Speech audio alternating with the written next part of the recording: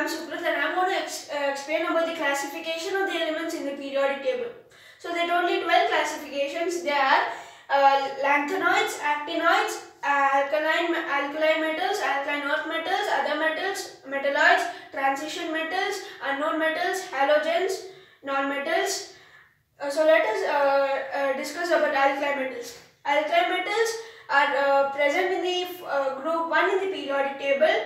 They do not occur freely in the nature. They have only one electron in the outermost shell. So they are ready to lose that one electron during the ionic bonding between the other elements. Alkaline earth metals. Alkaline earth metals are present in the group 2 of the periodic table. They are considered as the second family of the reactive metals in the periodic table.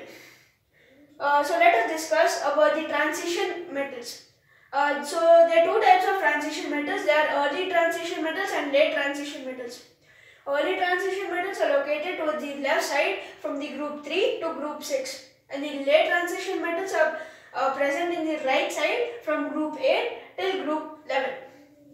The fourth comes the rare earth metals. Rare earth metals are located in the group 3 and the 6th and the 7th period. They are made up of two series called as actinides and lanthanides series. The fifth comes noble gases. Noble gases are the other family of the elements. Noble gases are present in the far right column in the periodic table. Other metals. Other metals are present in the group 13 till 16 groups in the periodic table.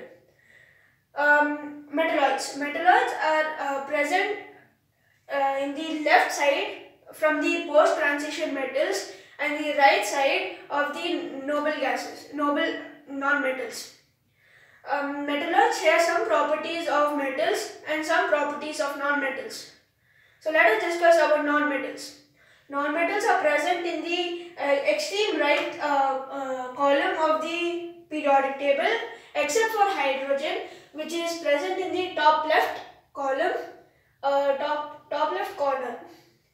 Last but not the least, halogens.